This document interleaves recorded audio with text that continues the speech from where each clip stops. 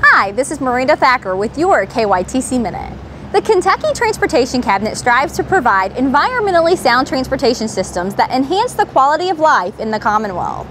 One example is the Cabinet's work with the Kentucky Department of Fish and Wildlife Resources at the Milton-Madison Bridge in Trimble County.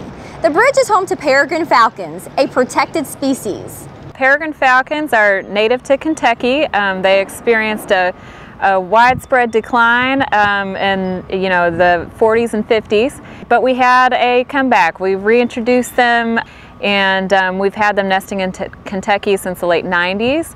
This pair has been here for about 10 years, and so we've been monitoring them ever since. Peregrine Falcons used to be on the endangered species list, but they aren't anymore, but we still monitor them very closely to make sure they wouldn't end up endangered again. Part of our monitoring is banding the young birds in the nest, and that's so that we can distinguish them as adults.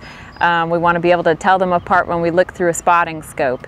And so today we banded 4 young birds in the nest. There was 4 girls, which is very unusual, 4 females, and each one has a unique identifier on its leg now so that we can monitor it later in life. The nearly half-mile bridge, which crosses the Ohio River between Milton, Kentucky and Madison, Indiana, was recently slid from temporary piers to permanent piers.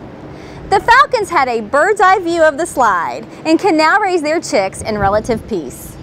This has been your KYTC Minute. Visit transportation.ky.gov every Thursday for updated information.